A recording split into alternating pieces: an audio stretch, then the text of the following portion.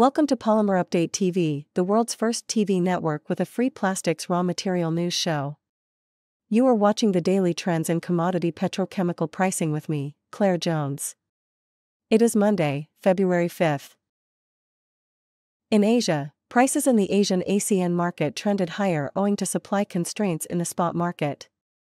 Some restocking activity by market participants ahead of the approaching Lunar New Year break, and a few producers in Northeast Asia heard to have reduced run rates at their production facilities further supported the price rise. In Europe, prices rallied on the back of improved demand fundamentals.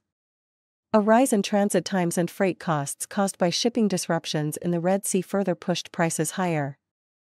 Furthermore, restocking of material by market players towards the end of December after a weak demand season also led to a pricing uptrend.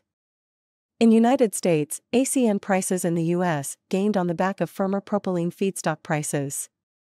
The Panama Canal congestion has resulted in higher freights for Asia-bound cargoes from the U.S. Thank you for watching.